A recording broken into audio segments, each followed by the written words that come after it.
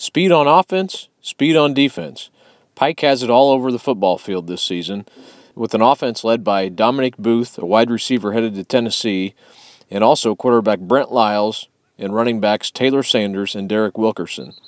The Red Devils should be one of the most explosive teams in the state. I think it's a big strength for us, that and experience. We've got 17 or 18 starters back, and a bunch of kids that have played a lot, and add the speed with it. That definitely helps. I really do like our speed. Pike is coming off a 9-4 season and its first sectional championship since making the state title game in 2007.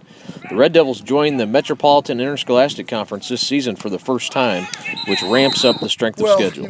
There's no doubt the MIC is one of the top, if not the top, football conference in the Midwest, and arguably one of the top in the country. So it is exciting, and we know it's a tremendous challenge week in and week out. I hear everybody talk about it being a meat grinder, basically, and I don't think you can really fully understand that until you do it. So I know it'll be some adjustment for everybody, players and coaches of both, but we're really excited about the challenges. Starting with North Central on Friday, Pike believes it has a chance to make a statement this season. We're definitely a very fast team, very strong this year. I've been on varsity since my sophomore year.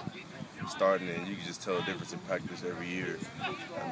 This year the collisions are louder, the ball's moving faster, people are running around the field a lot faster. It's just everything.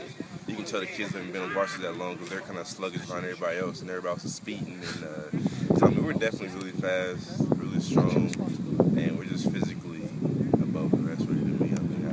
I've been around a lot of places, and I never went against some of the people I go against now that are so strong and fast. So it's good practice for real games because we know we're not going to face anybody.